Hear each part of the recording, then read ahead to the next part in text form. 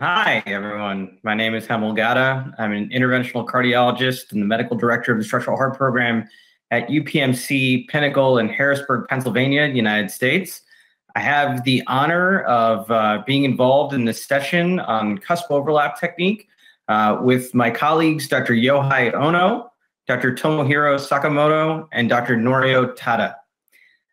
Today, we have a few different learning objectives that I'd like to go over. So we'll advance to that slide. We're going to review the key procedural elements of the cusp overlap technique. We do want to discuss whether we believe that cusp overlap technique is now the standard of care. And I know Dr. Ono has some exciting evidence with regards to his experience with cusp overlap, and I will be presenting some other global data that may be compelling as well. We will review and discuss a case utilizing cusp overlap technique and the latest Evolut product iteration Pro Plus, and considerations around procedural experience and lifetime management.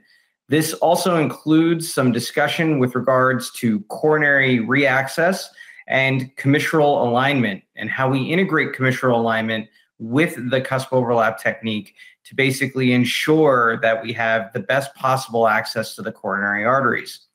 We also want to discuss how to evolve the cusp overlap technique to standard of care if it is not that already. So without further ado and leaving ample time for discussion, I'd like to forward to the first part of our session today, where I have a recorded presentation in which I will review the key procedural elements of the cusp overlap technique and review the latest clinical evidence and a very exciting post-market analysis that's being done now globally. Optimize Pro. So why don't we just forward to that? Thanks, Helmut, for the great introduction. I would like to encourage the audience, participants, to actively write your thoughts, comments, questions to the chat. I will pick up and interact with all the other discussants. So Helmut, please. We have chat master Norihiko Kamioka, my great colleague here. So any kind of comments, questions are encouraged. Hi, I'm Hemel Gada. I'm an interventional cardiologist residing in Harrisburg, Pennsylvania. And it's a pleasure for me to be a part of this conference and present to you the key procedural elements of the cusp overlap technique and review of some very exciting data with regards to the self-expanding valve and its outcomes specifically related to permanent pacemaker implantation. But as you'll find, it's a little bit more complex than that. And then also in that, a review of the Optimize Pro post-market analysis. So without any further ado, let me just summarize what the cusp overlap technique as far as the highlights are concerned. This view that we're going to get with this technique is going to provide a very good anatomic reference for deployment depth at the point of contact, which is a non-coronary cusp for the Evolut self-expanding transcatheter heart valve. The cusp overlap view basically takes the standard traditional coplanar view and overlaps the right and left coronary cusps, leaving the non-independent. So it's going to maintain the basal plane alignment of the coronary cusps. Similarly, this view is also going to elongate the left ventricular outflow tract in a long axis view, similar to your TE120 view or your parasternal long axis or apical three-chamber views on transthoracic echocardiography. And by doing this, if you have a stiff enough wire, it'll embed itself in the non-right commissure. So when you're coming down with your delivery catheter, the parallax will be removed out of the marker band of the delivery catheter, providing a little bit more reliable of a landmark as to where you're actually starting your deployment. It's going to assist with visualization of the membranous septum fluoroscopically, and we'll talk about that. And then, as you'll note here, as the image twists from more of a traditional coplanar to a cusp overlap, the aorta actually becomes a little bit more vertical. So you may think that you're dealing with a horizontal root, but when you twist into a cusp overlap view, it actually may become a little bit more vertical. We like to predict this on CT scan, as I'll demonstrate, but this is really the summary of why this view works so well. It really is a remarkable reference to the conduction system. So some advantages of the cusp overlap technique. This required no research and development. It's completely organic. Myself and a bunch of colleagues around the world basically pioneered this thing. It's a marriage between comprehensive procedural planning and all the design benefits of the Evolut platform. We navigate the native conduction anatomy, never lose reference to it, thereby decreasing pacemaker rates. We enhance the predictability of transcatheter aortic valve replacement with no foreshortening and the ability to implant with sub-millimeter precision. We maintain the wrap high against the leaflets, providing the most surface area contact and decreased paravalvular leak. We'll go over that with Optimize Pro. We better visualize commissural alignment relative to the native anatomy, and we perform an efficient procedure. And that really is the biggest thing to take away from this. And it has predictable outcomes. We get in, we get out very quickly with regards to this technique. So there is a very comprehensive summary of the cusp overlap technique, as well as implanters around the world and their experience with this supplement that's available online and through your Medtronic rep as well. They can get this for you, but I think it's pretty good reading if you're very interested in learning more about the cusp overlap technique. So this is the breakdown, really. We call it DART. We're going to determine the cusp overlap image projections, assess our depth accurately at the non-coronary cusp, reduce interaction with the conduction system, and then finally trust the cusp overlap view and verify our left coronary cusp depth in the LAO view. So the hallmark or the underpinning of it really is the conduction system and where the conduction system arises on the left ventricular side, which is basically housed in the membranous septum to a variable length after it exits out of the compact AV node, which is more on the right atrioventricular side of the septum. Basically, coursing into the septum are going to be these his Purkinje fibers that will then emanate more superficially when we get into the muscular septum and the true left bundle. And basically, your goal is to position the valve such that the lowest touch point is within that body of the membranous septum. Because if you get below that, you can traumatize the conduction system, leading to a higher rate of conduction disturbances. And so the great thing about this particular view is that it will isolate the non-coronary cusp, which is the lowest inserted cusp, and it will put the non-right commissure in the center of the screen. And so there's going to be no foreshortening to the membranous septum. There's going to be no foreshortening to the conduction system as it exists below the AV node. And you'll be able to very reliably pin your valve at a location, given no foreshortening of the conduction system and similarly no foreshortening of the transcatheter heart valve as it's being deployed. You'll be able to really provide a very precise implantation of this valve. So it's really important to understand that in other views, this relationship is not really maintained, i.e. the relationship between the conduction system and the insertion of the non-coronary cusp. In the three-cusp coplanar in the LAO view, you get a lot of foreshortening, and so you really aren't able to readily differentiate the insertion of the non-coronary cusp with the conduction system proper, whereas in the cusp overlap view, that differentiation is quite easily ascertained. So we do this on CT scan as far as set up the view, and we go to the true nadir of each cusp on 3Mensio. This is reconstruction software, and we basically put dot markers at the true insertion of each coronary cusp, and that basically is going to reconstruct the annular plane in a way where we can provide a very reliable and valid cusp overlap view. You can see me doing this very quickly. Whole process takes about 45 seconds to do, but it's very invaluable, obviously, in designing our implantation view so that we go in with one implant view and we're very confident that we're going to be deploying the valve in that cusp overlap view. It's not just about the view, though. There's several technical nuances to this technique. We will start with the marker band higher, allowing the valve to eject down in a top-down fashion from the aorta into the left ventricle, thereby really not putting as much apparatus abutting the muscular septum. So that should decrease conduction disturbance rates. We allow the valve to descend down, and then we do control pacing. I would argue for a lot of patients, pacing at a much higher rate is probably advantageous. Here you see us pacing over the left ventricular wire at a rate of 180 beats per minute to get up to the point of no recapture. That really is going to stabilize the platform. So you let it flower, you pace rapidly up to the point of no recapture, you dial down the pacemaker, and then you proceed. Clearly, if you have someone with a bad ejection fraction, bad coronary artery disease, you don't need to rapidly pace those people. But in the lion's share majority of your patients, it's probably a good idea to do this.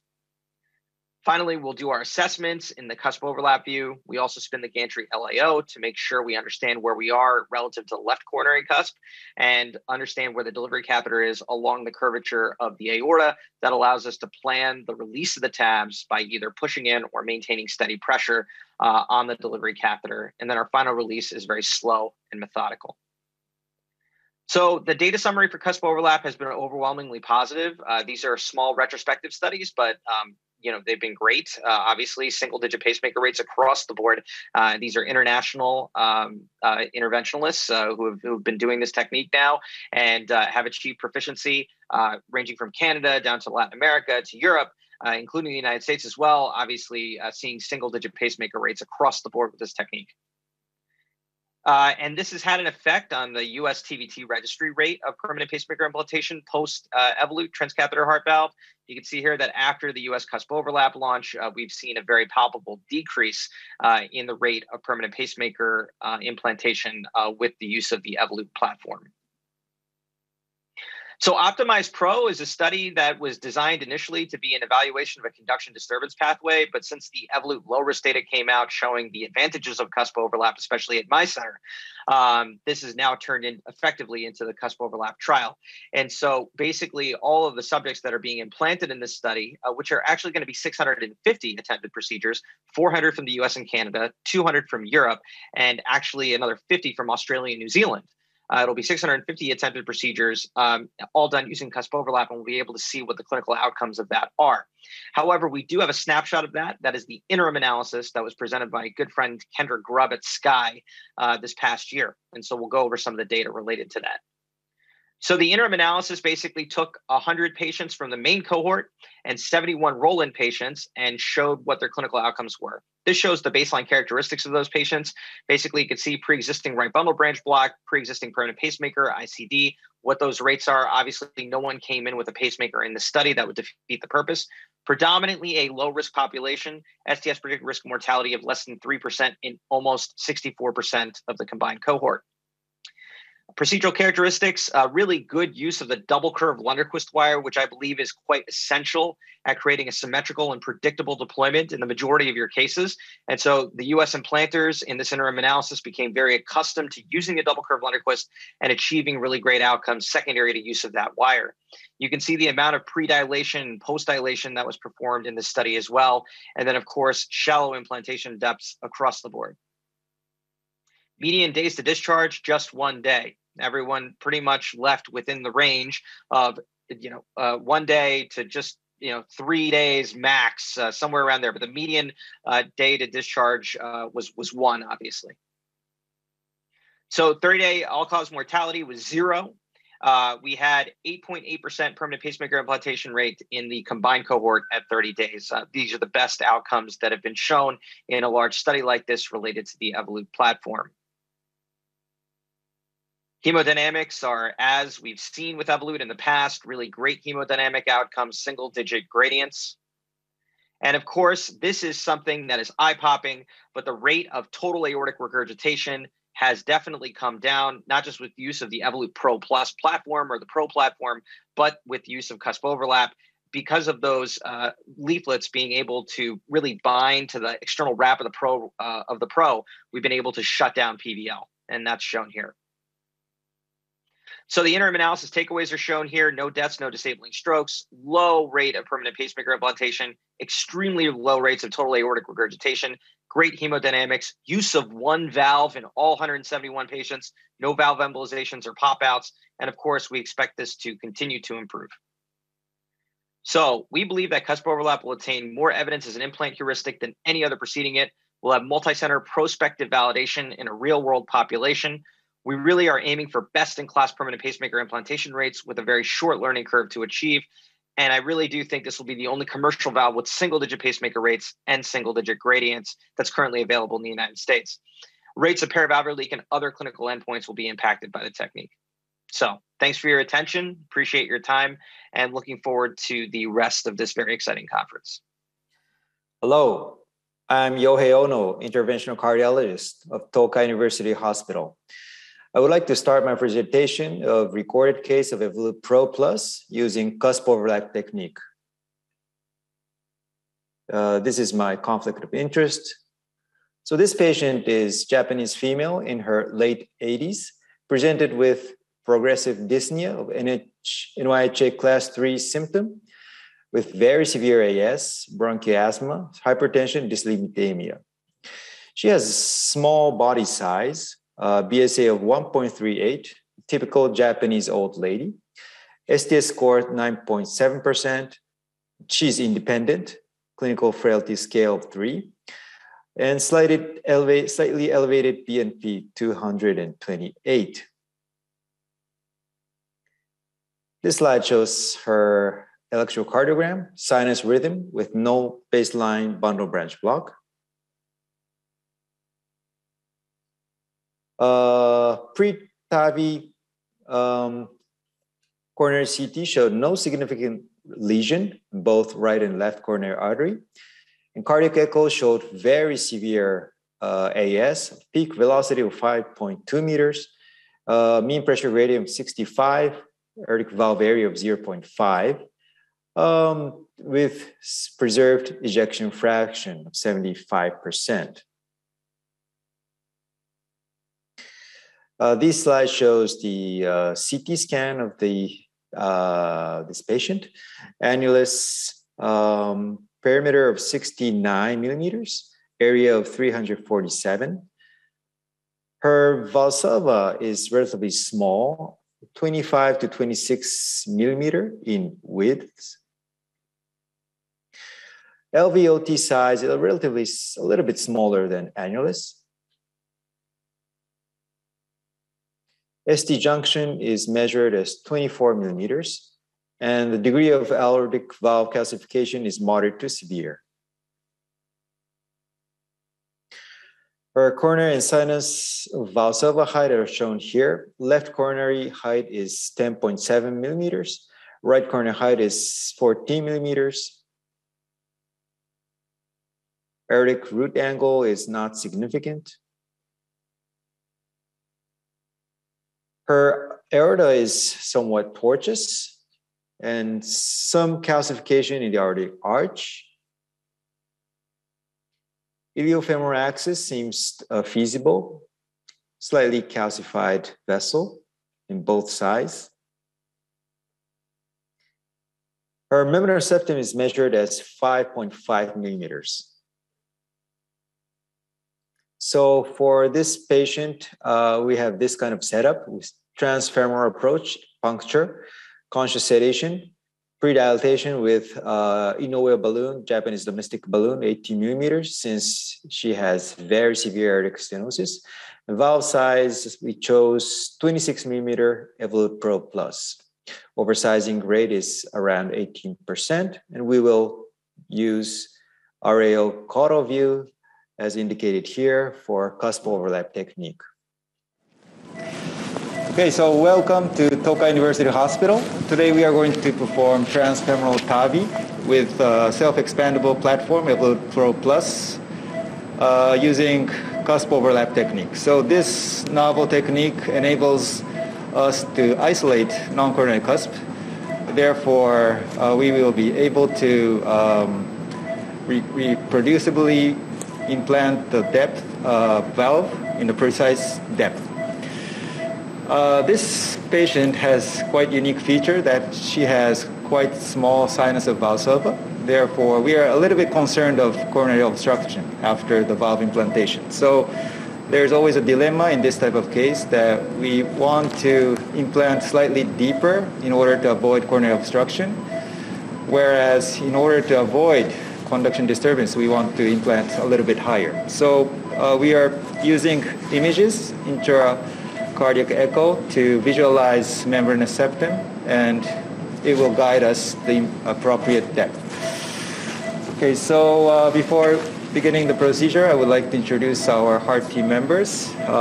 Yohei Ono, interventional cardiologist, and on my right side, he's my buddy, Dr. Norihiko Kamioka, interventional cardiologist, Dr. Miyamoto, Dr. Saito, Dr. Shige-chan.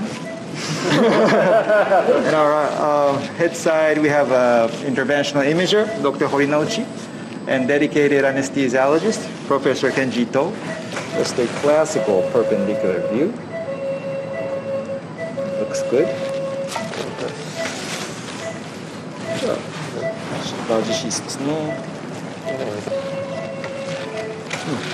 Okay. Looks more or less over. So we proceed. Pacing is rate 120. Inflate. Yo. 1, 2, 3, 4, 5. Okay. Deflate. Pacing down. The predilatation was effective. Okay.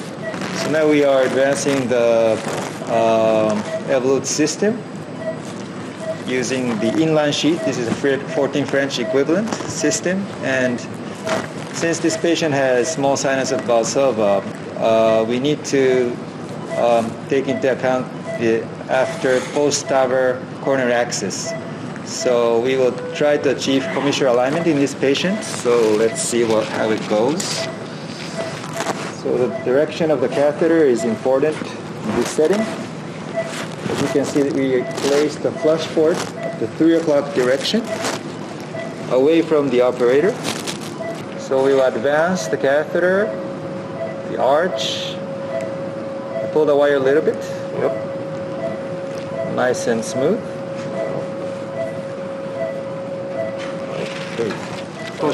So the image.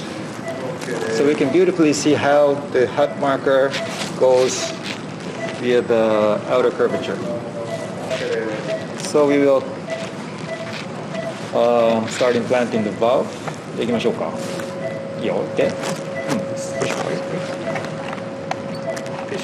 ペーシングまだいい。We will start the pacing once the valve is about to expand. So at this time, the pacing we have the pacing rate is 100. Let's go slowly. Yep. And we always take a small look at the ice image, which the arrow shows the position of the membranous septum as well as the valve frame. The hemodynamics are very stable. Okay, looks nice, stable. いい感じですね。そろそろ撮影ですかね。Okay, let's take a shot here. 東照ゾーン Save the image.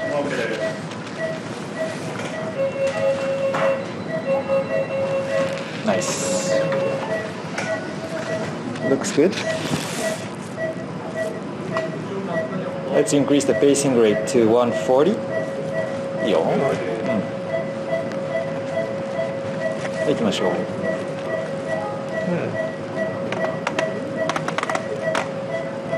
Okay, pacing rate 100.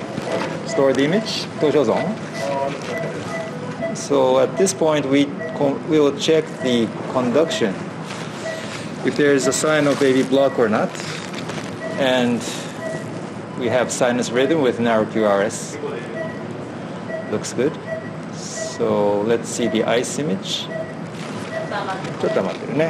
The frame, the valve frame is within the membranous septum, which is a good sign.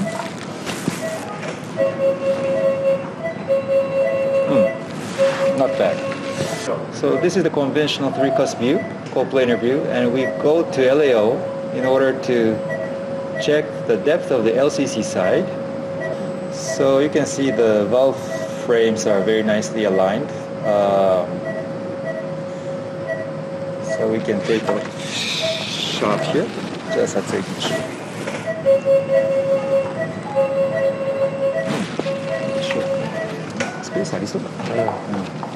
So we can confirm that the valve frame is slightly under the annulus plane. So we would like to advance for the final deployment. So we will use this LAO view in order to release the valve. First, pull the wire in order to release the tension of the system. Okay, nice. Okay, じゃあゆっくり行きましょう。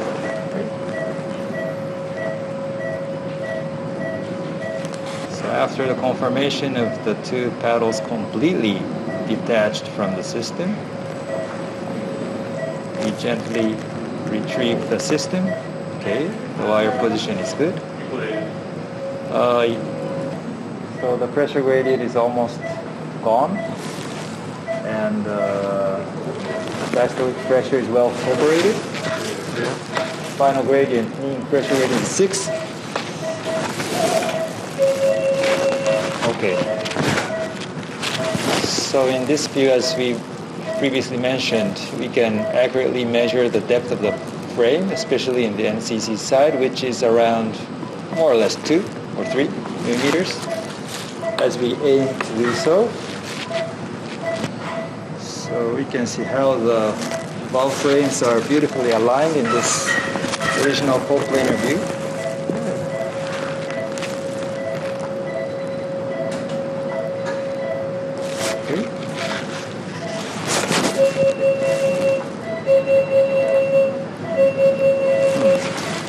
Looks good. So this slide shows the post-TAVI electrocardiogram. Left is the baseline, the right is the post-TAVI, and sinus rhythm, no additional band or branch block, narrow QRS, so no new onset conduction disturbance. This image shows post-TAVI cardiac echo with trivial PVL, mean pressure gradient of 4.7, effective orifice area of 1.6, which leads to no prosthesis-patient mismatch. This is an important slide which shows post-TAVI CT scan. As you can see here, we can recognize the C-tab in the 2 o'clock direction, 8 o'clock direction, as shown in this slide.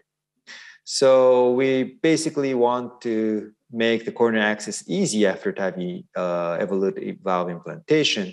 And if we insert the delivery cath in the 3 o'clock direction of the flush port, we can, at most of the time, we can achieve this orientation of the commissure post on this direction, since the C-tab is located in the 2 o'clock direction, which enables the coronary access, both left and right coronary access, relatively easy. So the commissure tab, C-tab is located in 2 o'clock direction. In that kind of cases, the both coronary axis is quite easy and feasible. As Hemel already discussed in the previous talk, the cusp overlap view is achieved by going most of the case RAL caudal. This slide shows a comparison of 3 views frequently used in TAVI, coplanar view, LAO view, which we used to use, and now we're mainly using this cusp overlap view, which isolates non-coronary cusp. And the biggest advantage, I assume, is that this LVOT elongates in this projection. Therefore, we can implant the valve in accurate depth. So the lesson learned from this case, the cusp overlap technique enables us to isolate NCC. Therefore, implantation of the valve in appropriate depth as aimed within membranous septum would be feasible.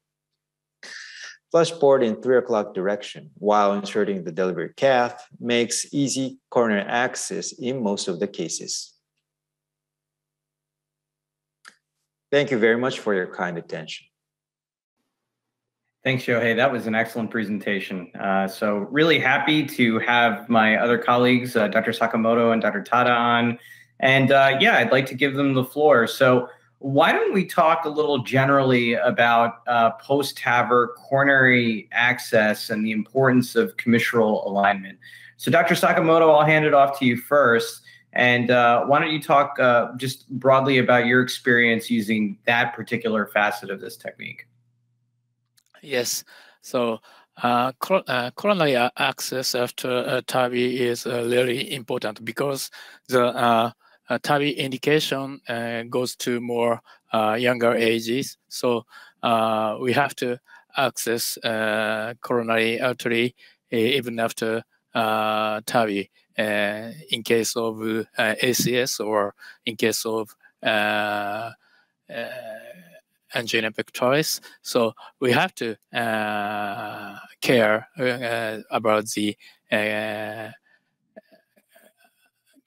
cusp alignment to the coronary arteries, I think. Excellent. So, Dr. Tada, in your experience, have you used commissural alignment, and how reliable is this flush port technique? I sometimes use this, but it's a, this is a good technique, but it is not for everyone. Not for the commissural alignment is always nice for any patient. It decreases the risk of the commissural alignment in front of the coronary ostium. So I think this is good technique, but it's not for everyone, any patient. I see. And so, I mean, one of the issues that I've had with this particular technique is that sometimes the commissures don't align in a predictable way, and you don't necessarily have that feedback with the current generation platform. Now, the next generation platform, which is the Evolut FX platform, will actually have markers demarcating the commissures that are going to be placed 3 millimeters up from the base of the valve. And so we'll be able to really have a real-time assessment on where the neo-commissures will be placed relative to the native anatomy prior to full tab release and actually seeing where that C-tab is. And then obviously, not necessarily needing to necessarily just go by the marker band orientation as it would relate to the aorta. So I think that'll be a very welcome innovation. So Yohei, I just wanted to talk to you about your experience with commissural alignment. So what are some patients where maybe you've not noticed it line up? Are there any anatomical features there that you can kind of describe? Yeah, thanks, Ham. I think, as I mentioned in the presentation, I believe that in most of the patients, I would say maybe around 80% of the cases, if you deliver the cath in this direction, we can achieve it. But I always try to check the position of the hot marker when we go up the descending aorta, as the hot marker needs to be in the outside of the aorta. So I tend to rotate if the position is not appropriate, if possible, and always confirm this commissural alignment with post-TAVR CT. But in some patients with which coronary arteries are the ostium, the position of the ostium is located in some weird direction, let's say 10 or 11 o'clock in the right coronary, or towards the 6 o'clock in the left coronary artery, it will be sometimes difficult to achieve this coronary commissural alignment. That's excellent points. And I think that we find that a little bit more present with bicuspid aortic valves, which I know are generally more prevalent in the Japanese population than they would be in the United States. So, Yohei, can you talk a little bit about bicuspid valves, and do you use this technique with cusp overlap? Do you modify it? And then do you do commissural alignment with your bicuspid aortic valve patients? And are there any tips and tricks that you have for that? Thanks so much for your great question. Actually, Dr. Shimamura has raised this nice question in the chat box, so I think it's worthwhile discussing here.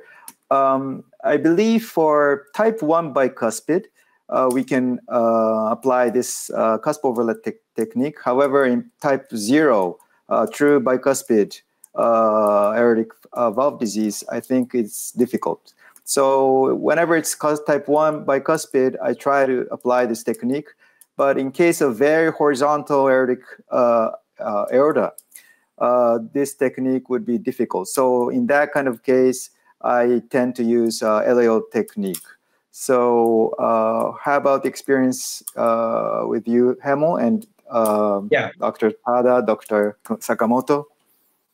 So I'll take it on. I mean, basically, we have adopted or maybe modified this technique a little bit for our Series 0 bicuspid patients, and I think it works quite well. So really, it is about deploying relative to the membranous septum fluoroscopically, right? And so you want a view on the screen that basically elongates that membranous septum and left ventricular outflow tract in the center of the screen.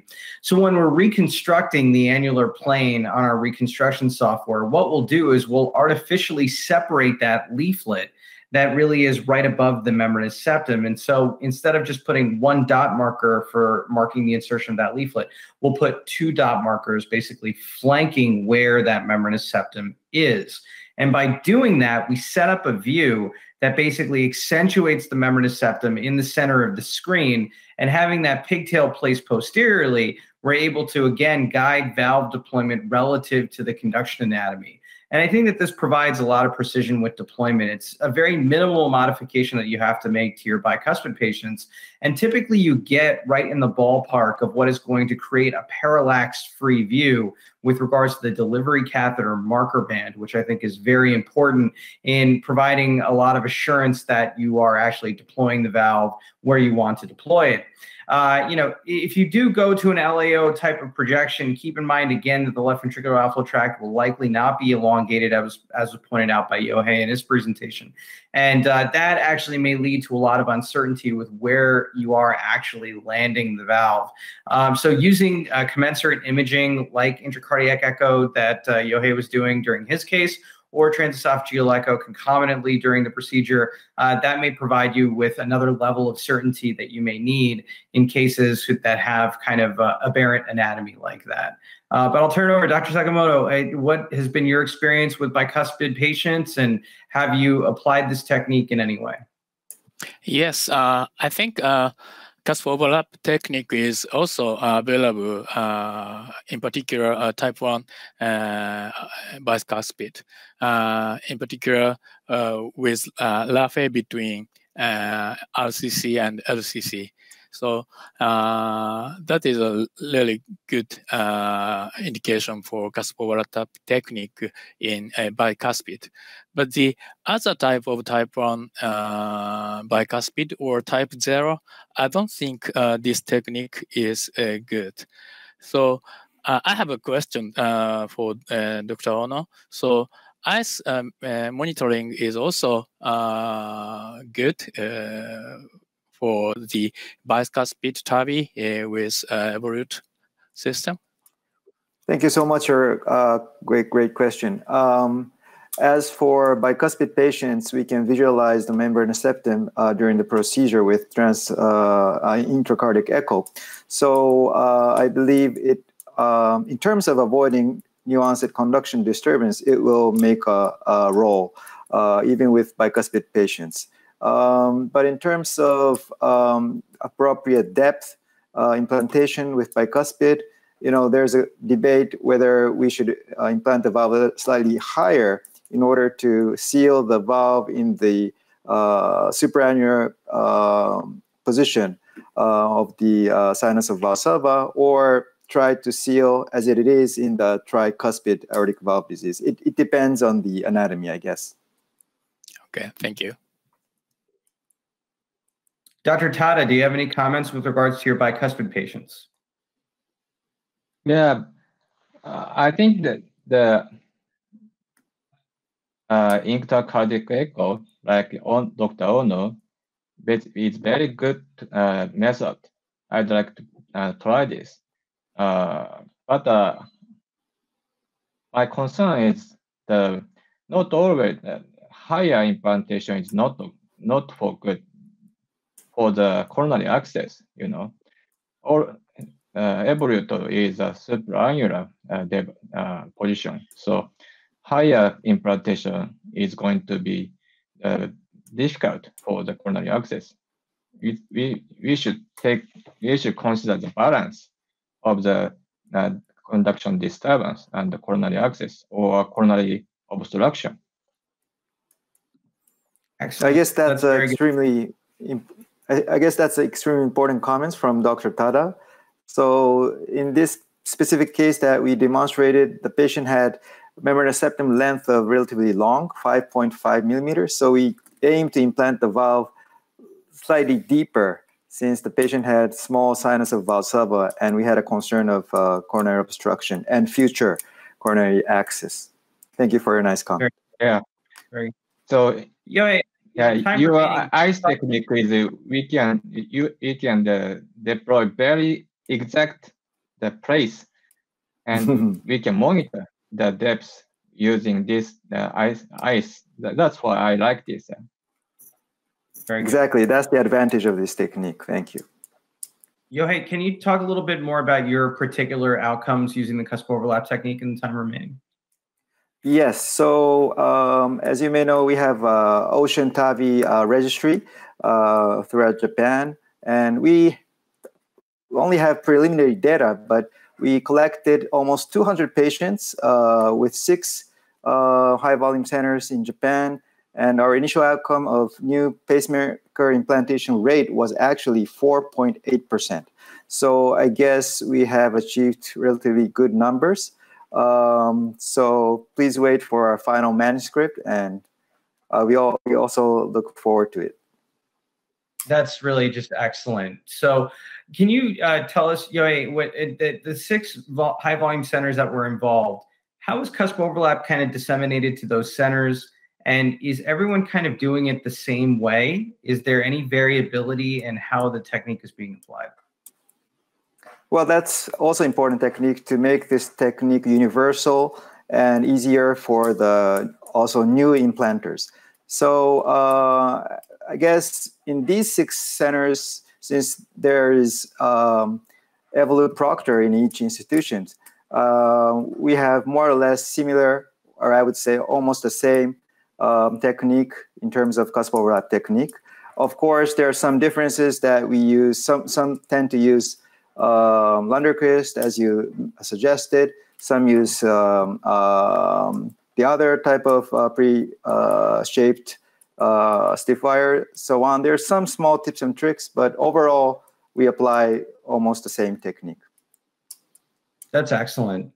Yohei, is there any learning curve that you've experienced with this technique? And then I'll toss it over to the other discussants as well.